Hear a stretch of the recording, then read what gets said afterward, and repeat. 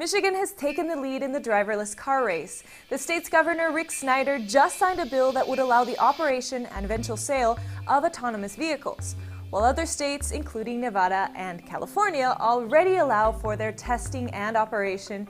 Michigan is the first to make it legal to have them on the roads without a driver behind the wheel or steering wheel altogether. But the state can't take all the credit. It had a little help from some of its automotive friends who already had some cards in the self-driving game.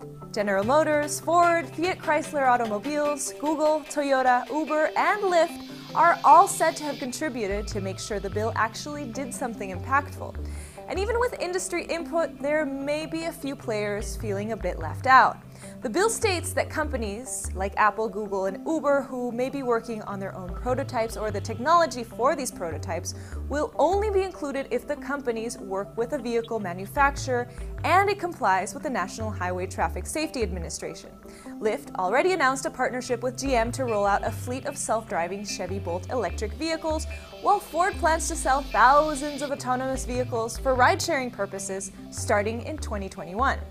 The law is said to go into effect immediately, so Michigan will officially become the nation's guinea pig to see if these cars actually make the roads safer.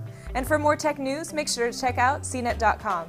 From San Francisco, I'm Vanessa Handariana.